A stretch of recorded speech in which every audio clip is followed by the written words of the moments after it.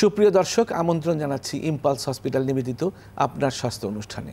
আর আপনাদের সাথে আছে আমি প্রফেসর ডক্টর ইকবাল হাসান মাহমুদ। আমাদের আজকের আলোচনার বিষয় শিশুদের চিকিৎসা ব্যবস্থা দেশে ও বিদেশে। আর এই বিষয়টি নিয়ে আলোচনার জন্য আমরা আমন্ত্রণ জানিয়েছি ইম্পালস হসপিটালের পেডিয়াট্রিক বিভাগের কনসালটেন্ট এবং নিওনেটোলজি বিভাগের বিভাগীয় প্রধান ডাক্তার রুমানা চৌধুরীকে। ডক্টর রুমানা চৌধুরী, অনুষ্ঠানে স্বাগত জানাচ্ছি। কেমন আছেন? আসসালামু আলাইকুম। ভালো আছি। ভালো আছেন? ভালো আছেন? জি, ভালো আছি। তো আপনি শিশুদের নিয়ে অনেক বছর ধরে কাজ করছেন, দেশেও কাজ করছেন, বিদেশেও লম্বা সময়ের একটা ইতিহাস রয়েছে। সুতরাং আপনার কাছ থেকে জানতে চাইব যে দেশের অবস্থা কি আর বিদেশের অবস্থা কি শিশুদের চিকিৎসার ক্ষেত্রে। তো এই ব্যাপারটা আপনার কাছে একটু শুনে নিতে চাই, তারপর আমি আমার মূল আলোচনায় আসব। ধন্যবাদ ভাই। ডক্টর, আসলে বিদেশে আমরা যখন কাজ করেছি, আমি বেশিরভাগই করেছি আপনার মিডল ইস্টে সৌদি আরবে করেছি আমি কিং ফাহাদ স্পেশালিস্ট হসপিটাল আর ম্যাটারনিটি চিলড্রেন হসপিটালে, আর রিসেন্টলি করে আসলাম আমি সুলতান কাবুস হসপিটালে ওমানে। জি, তা আমি যেটা দেখতে পাচ্ছি আসলে আমাদের দেশে চিকিৎসা ব্যবস্থা আমাদের খুবই ভালো, আমাদের এক্সপার্ট লোকজন আছে, আমাদের প্রফেসররা আছেন, সবই আছে, কিন্তু আমাদের কিছু জিনিস ড্রব্যাক রয়ে গেছে যেটা আমরা বাচ্চাদের ম্যানেজমেন্টে আমি বুঝতে পারছি এখানকার সাথে পার্থক্যটা। মানে কোথায় আপনার কাছে ঠেকছে? আপনি তো বিলাতেও ছিলেন, কোথায় আপনার এই গ্যাপটা একটা রয়ে গেছে? কারণ আমাদের হেলথ ইনফ্রাস্ট্রাকচার কিন্তু আমাদের পার্শ্ববর্তী ভারতের চেয়ে অনেক উন্নত। তো এই গ্যাপটা আপনার দৃষ্টিতে কোন জায়গাটায় ঠেকেছে? এগুলোর মধ্যে প্রথম যদি বলতে যাই, আমি একটা বলতে পারি কমিউনিকেশন।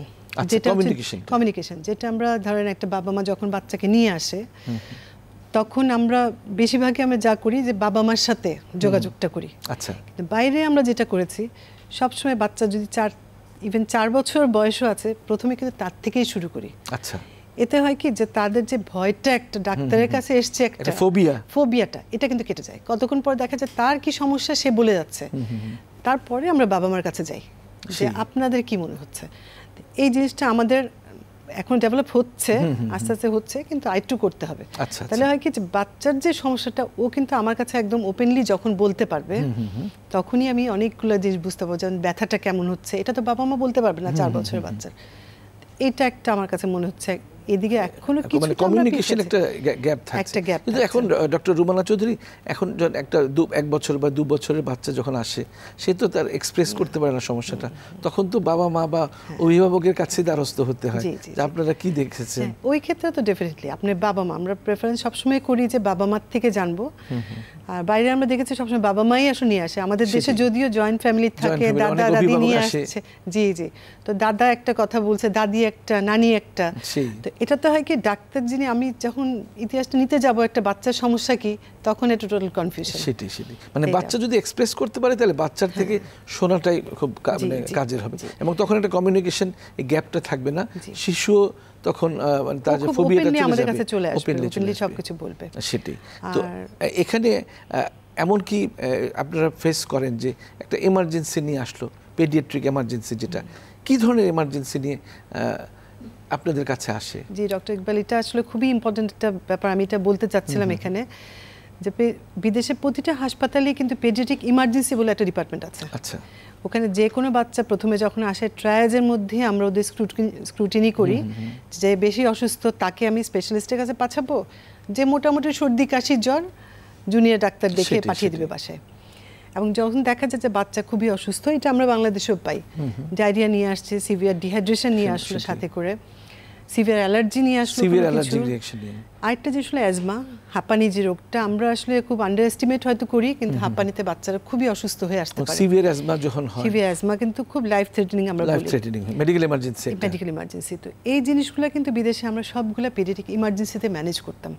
কখনোই বাচ্চাকে উপরে পাঠিয়ে দেওয়া হতো না বা ওয়ার্ডে পাঠিয়ে দেওয়া হবে না আনটিল বাচ্চাটা পুরো স্টেবল না হওয়া পর্যন্ত। ইভেন এখনো আমি সেরকম করে পাচ্ছি না, তবে ডায়াবেটিক বাচ্চারাও প্রচুর পেয়েছি আমরা। ডায়াবেটিক কিটোসিডোসিস বিদেশে পেয়েছি না বাংলাদেশে? বিদেশে পেয়েছি। আচ্ছা। তো সবগুলো বাচ্চাই আমরা কিন্তু ইনিশিয়াল ম্যানেজমেন্ট হতো আমাদের পেডিয়াট্রিক ইমার্জেন্সি ডিপার্টমেন্টে। তো এই যে মিডল ইস্টে আপনি চাকরি করেছেন, মিডল ইস্টের হেলথ ইনফ্রাস্ট্রাকচারটা কি খুবই উন্নত মনে করছেন আপনি? আমি মনে করি যে তারা খুবই উন্নত এবং ওয়েল ইকুইপড।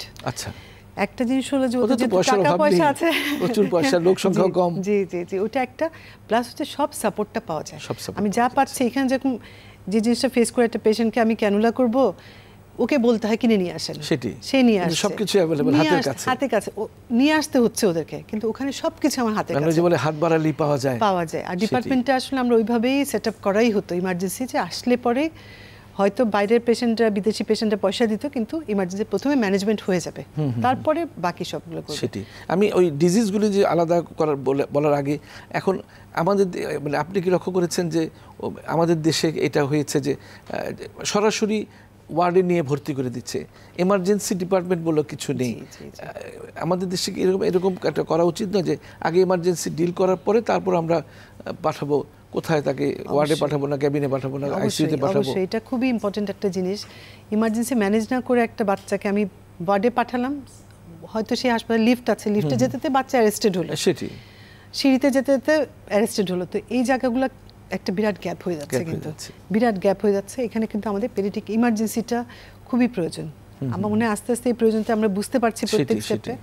আমাদের হাসপাতালে আমরা চেষ্টা করছি। ইম্পালস হসপিটালে কি এই ধরনের কোনো মানে উদ্যোগ নিয়েছেন যে আগে এমার্জেন্সি ডিপার্টমেন্ট একটা? জি, আমি আসার পর এখন আমরা স্টার্ট করছি একটা, ইনিশিয়ালি আমরা ডাক্তারও দিচ্ছি, দিয়ে আমাদের মোটামুটি ইমার্জেন্সি ডিপার্টমেন্টটা বেশ ভালো, তবে পেডিয়াট্রিক ইমার্জেন্সিটা আমরা ডেভেলপ করছি। আমরা আশা করছি যে আমরা বাইরের মতোই পেডিয়াট্রিক ইমার্জেন্সি ম্যানেজমেন্টটা দিতে পারবো এখানে। আপনি তো পেডিয়াট্রিশিয়ান, সঙ্গে সঙ্গে নিওনেটোলজি বিভাগীয় প্রধান ইম্পালস হসপিটালের, তো একদম নিওনেটস যারা, তাদের কি ধরনের সমস্যা হয়? নিওনেট আসলে ঠিক জন্মের পর থেকে 28 দিন, যেটা তো জন্মের সময় যে সমস্যা একটা হতে পারে, তারা জন্মের তারিখের আগে জন্ম হচ্ছে, যেটা প্রিটার্ম বলি আমরা, প্রিটার্ম বলি বা প্রিম্যাচিওর ডেলিভারি, সেটা। আরেকটা হচ্ছে পুরো মাসেই হচ্ছে ডেলিভারি, কিন্তু হওয়ার পর কাঁদলো না, যেটা বার্থ অ্যাসফিক্সিয়া আমরা বলি, কাঁদছে না, ওইটা একটা আমরা ওকে সাপোর্ট দিয়ে তাকে দিতে হচ্ছে। আরও কিছু যে মাদের ডায়াবেটিস থাকছে, ডায়াবেটিসের বাচ্চাদের আরও অনেক কথা ডক্টর রুমানা চৌধুরী আপনার কাছ থেকে শুনবো ইম্পালস হসপিটাল নিবেদিত আপনার স্বাস্থ্য অনুষ্ঠানে। আর আপনাদের সাথে আছে আমি প্রফেসর ডক্টর ইকবাল হাসান মাহমুদ। আমাদের আজকের আলোচনার বিষয় শিশুদের চিকিৎসা ব্যবস্থা দেশে ও বিদেশে। আর এই বিষয়টি নিয়ে আলোচনার জন্য আমরা আমন্ত্রণ জানিয়েছি ইম্পালস হসপিটালের পেডিয়াট্রিক বিভাগের কনসালটেন্ট এবং নিওনেটোলজি বিভাগের বিভাগীয় প্রধান ডক্টর রুমানা চৌধুরীকে। বিরতির পর ডক্টর রুমানা চৌধুরী, আবারও আপনাকে স্বাগত জানাচ্ছি। আমাদের দেশে যেটা হয়, আমার এত বছরের অভিজ্ঞতা আমি দেখেছি, ডাক্তারের কাছে যখন আসে তখন ওই রোগীর বাবা মা হয়তো নিজেই হয়তো অ্যাজিথ্রোমাইসিন এক কোর্স খাইয়ে দিল, অথবা একজন কোয়াকের কাছে নিয়ে গেল, বা দোকানে গিয়ে ওভার দ্য কাউন্টারে সব অ্যান্টিবায়োটিক তারা খাইয়ে দিচ্ছে, কিন্তু হয়তো অ্যাপ্রোপ্রিয়েট ডোজও হচ্ছে না বা সেন্সিটিভিটিও থাকছে না। কিন্তু এরকম তো হওয়ার উচিত ছিল না। আপনি বিদেশে কি অবস্থা, এরকম কি এটা অ্যালাউ করে? এটা আসলে আপনারা খুব সুন্দর একটা পয়েন্টটা তুললেন। এই জিনিসটা আমি যখন বা দেশে এসেও আমি কিছু 6 মাস অন্য হসপিটালে ছিলাম, তো সেখানে দেখলাম যে এই জিনিসটা খুব ফেস করতে হচ্ছে আমাদের। যখনই একটা বাচ্চা অসুস্থ আসছে, দেখা যাচ্ছে যে খুব হাই লেভেলে অ্যান্টিবায়োটিকগুলো খেয়ে আসছে, সব ইনভেস্টিগেশন মোটামুটি করে চলে আসছে, করে আসছে। তখন যখন সিক হয়ে আসছে আমাকে, আমি বললাম যে এখন আপনি বলেন আমাকে যে আমি আপনাকে কি দিব আর কি পরীক্ষা করব, সব অ্যান্টিবায়োটিক শেষ করে আসছেন। বাইরে কিন্তু এই সিস্টেমটা নাই। বাইরে যেটা আছে অ্যান্টিবায়োটিকগুলো ওরা কিনে খেতে পারে, কিন্তু ওটা একদম প্রথম বেসিক যে ইনভেস্টিগেশন কিছু আমরা দেই, সিম্পল অ্যান্টিবায়োটিক ফার্স্ট জেনারেশন আমরা যেগুলো বলি, এই ধরনের। কিন্তু বেশিরভাগ মানুষই জানে যে একটা অসুস্থ বেশি হচ্ছে বাচ্চা, আমাকে হসপিটালে যেতে হবে। ওদের মাথায় এই জিনিসটা, কিন্তু এই ট্রেন্ডটাই আসে না, এই যে ফার্মেসিতে যাবে, গিয়ে ওষুধ কিনে আমি খাবো, তারপরে অসুস্থ হয়ে ডাক্তারের কাছে আসবো। শুধু আমাদের কাছে যখন বিদেশে ডাক্তার রুগীরা আসতো, সেই ইমার্জেন্সি হোক বা আমরা ওপিডি যখন করেছে তখন আসতো, তখন আমি যে কোনো চিকিৎসা একদম প্রথম লেভেল থেকে শুরু করতে পারতাম। সেটি একদম ফার্স্ট স্টেপে ফার্স্ট জেনারেশন অ্যান্টিবায়োটিক শুরু করলাম, ওটাতে না ইমপ্রুভ হলো আরেকটা করলাম, স্টেপ বাই স্টেপ। সিম্পল একটা জিনিস উদাহরণ দেওয়ার জন্য আর কি, পেটে ব্যথা নিয়ে আসে, এটা খুব কমন একটা সমস্যা, খুব কমন সমস্যা। এখানেও আমি যেটা পেয়েছি, পেটে ব্যথার জন্য তারা মানে থার্ড জেনারেশন সেফারোস্পোরিন বল সব অ্যান্টিবায়োটিক সব ইভেন সিটি স্ক্যানও করে আসছে, কিন্তু সিম্পল যে জিনিসটা এক্সট্রা অ্যাবডোমেন করবে, সেটা আমাদের শিক্ষা আর কি, আমরা ওইরকম প্র্যাকটিস করে আসছি, সেটাই করা নাই। আচ্ছা আচ্ছা। তখন আমি বলি যে আমি শুধু একটা এক্সরে করবো আর কিছু করতে বলে, আর কিছু করবেন না। এক্সরে অ্যাবডোমেন করে কি পেতে চান, কি আশা করেন আপনি? আসলে এক্সরেটা কিন্তু একটা স্ক্রিনিং প্রথম একটা বাচ্চা ইন্টেস্টাইনাল অবস্ট্রাকশন খুঁজছেন না, ইন্টেস্টাইনাল অবস্ট্রাকশনও বোঝা যাবে, কিন্তু অ্যাবডোমিনাল পেইন এখন ডিপেন্ড করে অ্যাকিউট অ্যাবডোমেন হলে সেটাও আমরা পাবো, ইন্টেস্টাইনাল অবস্ট্রাকশন থাকতে পারে, ফ্লুইড লেভেল আমরা পেতে পারি, কনস্টিপেশন যেটা খুব কমন বাংলাদেশে, এটাও পাচ্ছি লোডেড রেকটাম, কোলন একদম লোডেড হয়ে আছে। তারপরে স্টোন, ভালো এক্সরে থাকলে কিছু স্টোনও পাওয়া যায়। তো এই জিনিসটা থেকে আমি একটা আমার বেসিক লাইনে যেতে পারি যে এরপর আমি ওকে কি দিতে পারি। কারণ একটা জিনিস আমাদের মনে রাখতে, ধাপে ধাপে যে এগোতে চাচ্ছেন আপনি সেটা পারছি না আমরা। কারণ আমি দেখলাম যে অ্যাবডোমিনাল পেইন সিটি স্ক্যান, বললাম যে খুব ছোট একটা ক্লিনিকে সিটি স্ক্যান করে আসছে। তো এটা তো আমরা হার্ম করছে আমাদের চিকিৎসা যেটা হবে যে আমরা no harm to the patient, এটা একটা বড় জিনিস। ওকে যে আমরা এতগুলো রেডিয়েশন দিচ্ছি, এতগুলো টাকা পয়সা খরচ, আমাদের দেশের মানুষ তো গরিব মানুষ তো বেশিরভাগই গরিব। তো আমরা ওদের সেবা আসলে কতটুকু দিয়ে ওদের খরচটা অনেক বেড়ে যাচ্ছে, এবং ওদের অ্যাংজাইটি যেটা থাকে যে এত বড় বড় ইনভেস্টিগেশন করে কিছু ধরা পড়লো, তারপর কিছু পাওয়া যাচ্ছে না। হ্যাঁ, তো এটা খুব। তো এখন এই যে আপনি একটু মানে উল্লেখ করেছিলেন, একটা টাচ করেছিলেন যে serious form of allergic reaction নিয়ে অনেক সময় আপনাদের কাছে আসে। কি কারণে এই অ্যালার্জিক রিঅ্যাকশনটা হতে পারে? অ্যালার্জিক রিঅ্যাকশন আসলে অনেকগুলো কারণ, তার মধ্যে আমাদের দেশে যে কারণগুলো আমরা পাই যে অ্যান্টিবায়োটিক খেলে অনেক সময় অ্যালার্জি হচ্ছে, খাবারের অ্যালার্জি যদিও আমাদের কম, বাইরে হচ্ছে বাচ্চারা বাদাম খেলে পিনাটটা ওটা অ্যালার্জি আছে, মিল্কের প্রোটিনে অ্যালার্জি আছে, এটা হচ্ছে। আর স্টিং বাইট, যেমন মৌমাছি, বিষাক্ত মৌমাছির কামড়ে প্রচন্ড অ্যালার্জি নিয়ে আসে। ওই ক্ষেত্রে একটা বাচ্চা আসলো আমার কাছে, আমার পেডিয়াট্রিক ইমার্জেন্সি ডিপার্টমেন্টে আমার যদি সবকিছু রেডি না থাকে, বাচ্চা কিন্তু ওখানে মরে লাইফ, যেহেতু তার অ্যালার্জিক রিঅ্যাকশন শরীরের মাঝখানে সবকিছুতেই এফেক্ট করছে, তো সে শ্বাস বন্ধ হয়ে মরে যেতে পারে। কিন্তু তো ওই ক্ষেত্রে আমার ম্যানেজমেন্টটা যদি আমি তৎক্ষণাৎ দিতে না পারি, আমি বললাম যে মাকে আমি নিয়ে গেলাম, বাচ্চাকে জোর করে নিয়ে আরেক জায়গায় বসালাম, বাচ্চা কেঁদেই যাচ্ছে, তার আরো ক্ষতি হচ্ছে। সেটাই আমাদের যেটা ছিল যে বাচ্চা সিক হলে মার সাথে বসে থাকবে, কমিউনিকেশন, এই জিনিসটা আর কি আমি আবার বলতে চাচ্ছি। মার কোলে দিয়ে বাচ্চাকে আমি অক্সিজেন দিব না, মাই ধরবে অক্সিজেন, সেটাই। এই জিনিসগুলো কমিউনিকেশনটা আমাদের দেশে ডক্টর রুমানা চৌধুরী, যে ওয়ার্ম ইনফেস্টেশন বা কৃমির প্রকোপ যত বেশি, আপনি বাইরে যে কাজ করেছেন, এটা কি কেমন পার্থক্য দেখছেন? মিডল ইস্টে আছে কিছু, মিডল ইস্টে যে নাই তাই না, ওদের কিন্তু আছে বিভিন্ন ধরনের ওয়ার্ম, বিভিন্ন ধরনের ওয়ার্ম আছে, তবে তারা খুবই সচেতন। তারা, আমরা সবসময় বলি হ্যান্ড ওয়াশ, হাত ধুবেন, পরিষ্কার করে খাওয়াবেন বাচ্চাদের, এই জিনিসগুলো হচ্ছে। তারপরে ওদের কিছু থাকে, ওদের দেশেও তো লোক আছে, কিছু লেম্যান আছে, হ্যাঁ হচ্ছে ওদের দেশে হচ্ছে, কিন্তু এটা মানে ইউরোপ আমেরিকা অনেক কম, সেটাই ইউরোপ আমেরিকা অনেক কম। আরেকটা ব্যাপার হচ্ছে যে নিউমোনিয়া, খুব খারাপ অবস্থায় সিভিয়ার নিউমোনিয়া, সেটাও তো একটা ইমার্জেন্সি নিয়ে আপনাদের কাছে আসছে, অর্থাৎ অ্যান্টিবায়োটিক খাইয়েছে, তারপরও দেখা যায় যে ইনড্রয়িং অফ দ্য কোস্ট, রিব, এগুলো হচ্ছে। তো এই ধরনের ক্ষেত্রে আপনারা তখন কি করেন? আমরা আসলে বাইরে হয় কি, ওরা খুবই কনসার্ন। আমি একটা জিনিস দেখলাম যে আমাদের নিউমোনিয়া তো একটা শিশু মৃত্যুর অন্যতম প্রধান কারণ আমাদের দেশে এবং বাইরেও, সবখানেই কিন্তু এটা খুব, বাইরে মানুষ কিন্তু প্যারেন্টসরা খুবই কনসার্ন, ওরা কিছু হলে নিয়ে আসছে। আমাদের দেশে করছে কি, নিয়ে আসছে না, ওরা প্রথমে ফার্মেসিতে যাচ্ছে, আপনি যেরকম বললেন, ওষুধ খেলো ভালো হলো না, আরেকজনের কাছে গেল ভালো হলো না, তারপর হয়তো গ্রামের কোনো ডাক্তার দেখালো, যখন এখানে আসছে খুব খারাপ অবস্থা, তখন আমাদের কি হয় যে একমাত্র ভর্তি করে ওদেরকে শিরাপথে অ্যান্টিবায়োটিক দেওয়া ছাড়া আমাদের কোনো পথ থাকে না। ইন্ট্রাভেনাস, কারণ কি, বাচ্চাদের তো আমরা প্রতিটা ওষুধ দিই আমরা ওজন করে, বাচ্চার ওজন হবে সেই ওজন অনুপাতে, বড়দের মতো না। একটা যে মনে রাখতে হবে যে বড়রা কিন্তু বাচ্চারা মানে স্মল অ্যাডাল্ট না, এটা মনে করতে হবে। সুতরাং তাদের প্রতিটা ওষুধ আমরা ডোজগুলো করি তাদের ওজন দেখে, হ্যাঁ ওজনের উপরে। তো এখন ফার্মেসিতে সে তো বলতে পারবে না, সে 5 বছরের বাচ্চা যেটা দিচ্ছে 1 বছরে সেটা দিচ্ছে, 10 বছরে তাই দিচ্ছে। মানে ফার্মেসি একটা দোকান দিয়েছে, সেও নিজেকে ডাক্তার বলে ক্লেম করছে, এবং তারা বলে ডাক্তার থেকে ওষুধ খাওয়ানোর সঙ্গে ডাক্তার যোগ করে দিচ্ছে, ছোট ডাক্তার বলবে কি, ছোট ডাক্তার দেখাইছে, তো মানে কোয়াক বলবে না তাদেরকে, সেটি। তো তাহলে নিউমোনিয়া অনেক সময় একটা মেডিকেল ইমার্জেন্সি, জি অনেক ক্ষেত্রে কারণ নিয়ে আসে ওরা।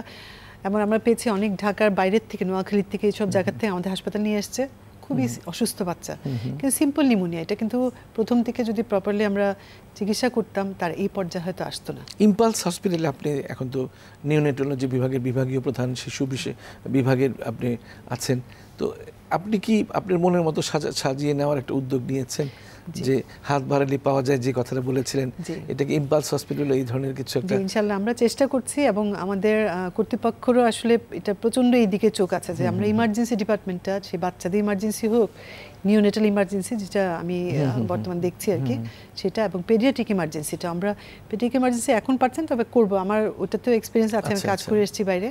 তো ওইটা আমাদের ইচ্ছা আছে যাতে বাচ্চাদের সমস্ত ইমার্জেন্সি সাপোর্টগুলো আমরা দিতে পারি এবং হাত বাড়ালেই পাই যেটা ওইটা আমাদের কিন্তু। ইম্পালস হসপিটালে কি এই নিওনেটসদের জন্য আইসিইউ আছে? জি, নিওনেটাল আইসিইউ আছে, পেডিয়াট্রিক আইসিইউর জন্য আমাদের সব রিকমেন্ডেশন হয়ে গেছে, আমরা সেটাও করব, যেটা হয়তো বাংলাদেশে খুব কম হাসপাতালে এখন আছে যে শুধু বাচ্চাদের জন্য আইসিইউ। আমাদের ইনশাআল্লাহ সেই ইচ্ছা আছে, আমরা এটা ডেভেলপ করে যাব। আমরা চাই না যে কোনো বাচ্চা এখান থেকে অসুস্থ অবস্থায় মৃত্যু নিয়ে ফেরত যাক। আপনি বিদেশে অনেক বছর কাটিয়েছেন, আপনার রিকমেন্ডেশনটা কি যে আমাদের দেশের এই যে গ্যাপটা আমাদের দেশের সঙ্গে বাইরের এই শিশুদের চিকিৎসার ব্যাপারে এটা মানে আরও কিভাবে কাটানো যায়? আসলে আমাদের আমি বলবো যে আমাদের দেশের ডাক্তাররা খুবই ট্রেন্ড এবং খুব ভালো এক্সপার্ট, কিন্তু সিস্টেমগুলো চেঞ্জ করতে হবে। আমরা যখন ইম্পালসের চেষ্টা করছি, প্রতিটা হাসপাতালে যদি একটু একটু করে করে, আমরা কিন্তু এটা চেঞ্জ করে নিয়ে আসতে পারবো। সেই আমরা আশা করি যে এই ধরনের এমার্জেন্সি ম্যানেজমেন্ট এমার্জেন্সি ডিপার্টমেন্টই হবে, তারপরেও আপনারা সিদ্ধান্ত নেবেন যে কার কাছে, মানে ওয়ার্ডে পাঠাবেন না ক্যাবিনেট না আইসিইউ। তো ডক্টর রুমানা চৌধুরী অনুষ্ঠানে এসেছেন, আমাদের শিশুদের চিকিৎসা দেশ এবং বিদেশে পার্থক্য সম্পর্কে একেবারে চোখে আঙ্গুল দিয়ে দেখিয়ে দিয়েছেন। আশা করি এতে সবাই উপকৃত হবে। অনুষ্ঠানে আসার জন্য আপনাকে অনেক অনেক ধন্যবাদ। আপনাকে অনেক অনেক ধন্যবাদ প্রফেসর ইকবাল।